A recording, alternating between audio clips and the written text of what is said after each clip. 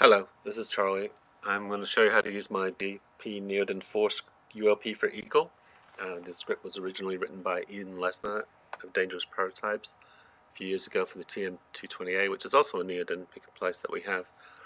We modified it a little bit. Jams modified the GUI for it, and then I modified it for the neoden4. It's still kind of a work in progress, but it's mostly working. I was able to successfully export a few things, so I'm going to show you one of the peculiarities about how the neoden works and how to use the script to do that. So the first thing we have to do is when we output the CSV from Eagle, it's going to be in Eagle coordinates. So when it's loaded into the machine, it'll still be in Eagle coordinates. And for it to be able to move via fiducials, which is what we're going to do here, the fiducials in Eagle have to be physically addressable on the machine. In other words, if the coordinates was -10 and minus 10 in the x minus 10 in the y in Eagle for a fiducial, the machine can't move to a negative coordinate. So that's no good. So what we have to do is we have to move our board in Eagle far enough into the area of the neoden so that you can move the head and the camera around so that it can find the fiducials. So what I do is I just move the board up and to the right so that the head and the camera can move to the correct place. So basically the first thing you want to do is just group this, select the whole thing, use the move command, move the group, and then just kind of move it up, and I just move it about here. And of course about here is not terrifically useful, but you know, let's look at the XY, so 3683 millimeters for that first fiducial. Here's another one here. And we have another one down here as well. It's best to use just 2. Personally, I prefer to use 3 because then if the PCB is skewed for manufacturing, which is common, we can use those, but neoden recommends to use 2, so let's stick with that at the moment. So basically all I've done is made sure that the coordinates for all of the components will be able to be physically moved to on the camera and the head in the neoden, even though they will not be in the right place.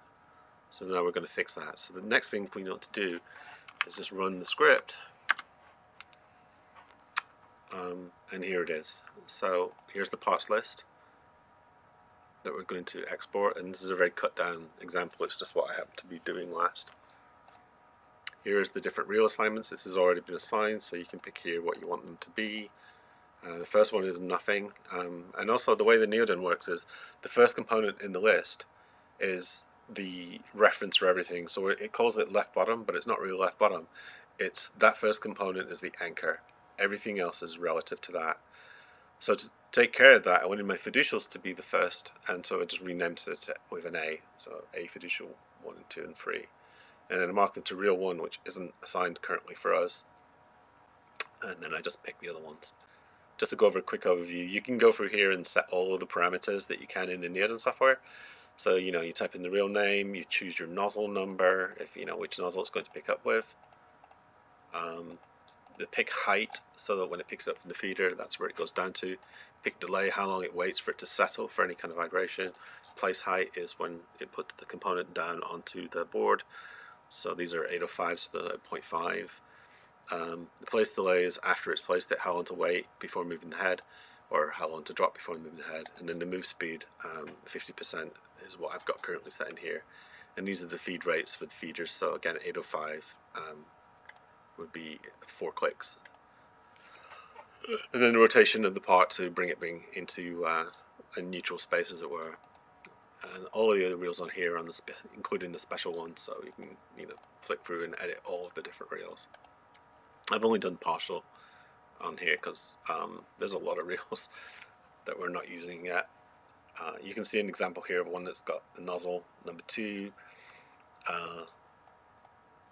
and this one is actually a larger part, so it should be 8.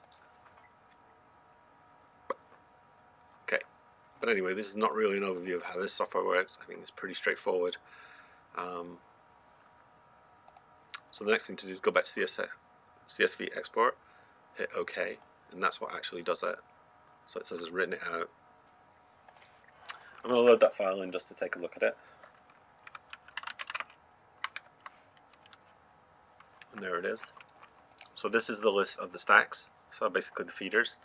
And you can copy and paste this into the ULP once you've created your own stack. So once you've got your own stack, where it says load nullspacelabs.com standard stack, you can replace this inside the ULP or save it into a USS file and then load it in so that you can have multiple stacks, or you can have a default stack if you always use the same stuff.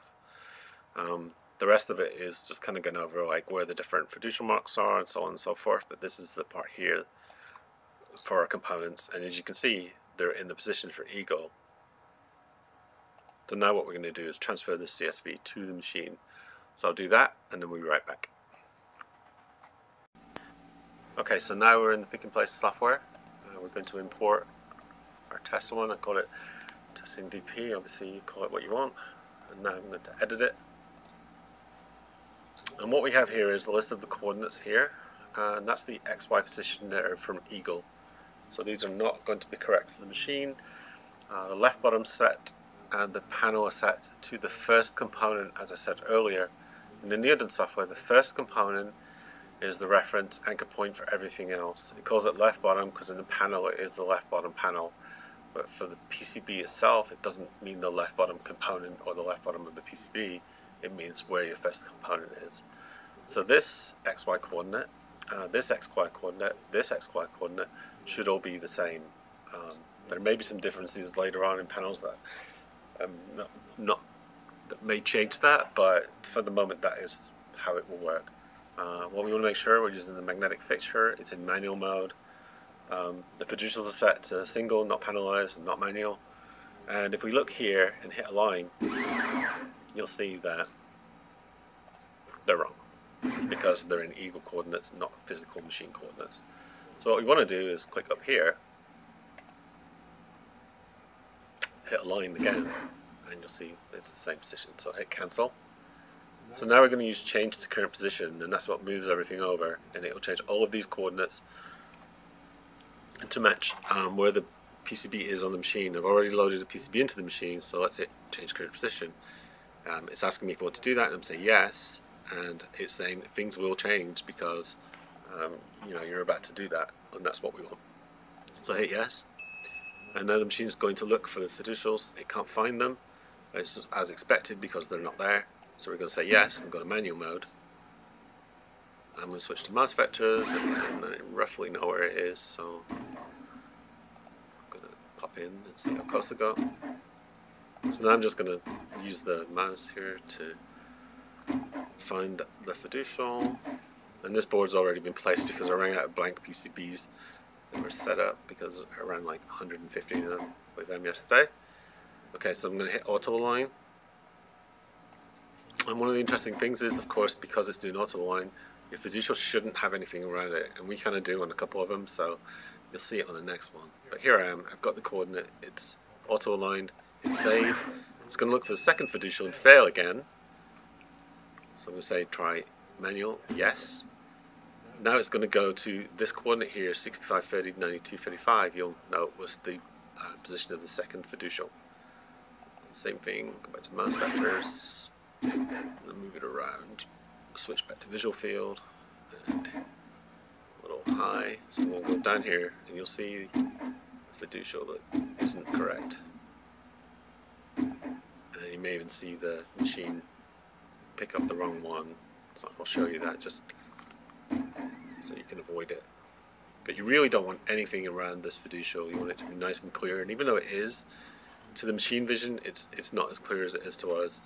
So we're going to mark it and then hit auto align and see what happens. And it found the wrong one. So I'm going to manually do this. This is why you should not design your fiducials like this. There shouldn't be anything around here. You can set the size of the fiducial it's expecting to see, but these holes are roughly the same size. Okay, so now I've done that. I've got the new fiducial position here. I'm going to hit save. All the coordinates have changed, so let's check it. Let's go to this. Again, this is already placed, so there should be a, yep, there it is. Hit cancel.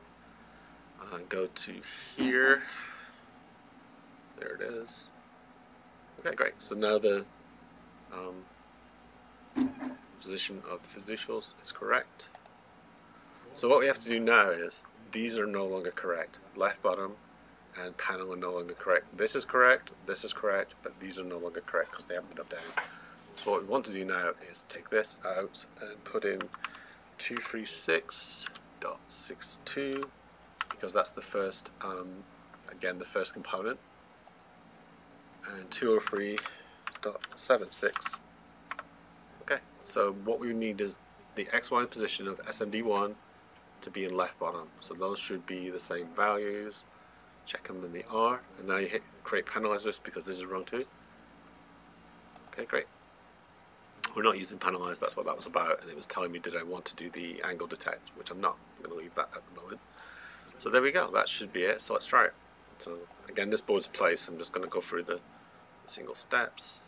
Right, so I'm going to cancel out. Now I'm going to mount it, and then I'm going to single step it. It's going to look at the nozzles. Now it's finding the potential. There it is. There's the second one. Did it find the right one? It did. Great. And now it'll go away to the components and pick things up. But I don't want it to do that because this board's already placed, so I can't show you the full run. But again, that's not what this video is about. So I'm going to hit stop, exit, and that's it. Thanks for watching.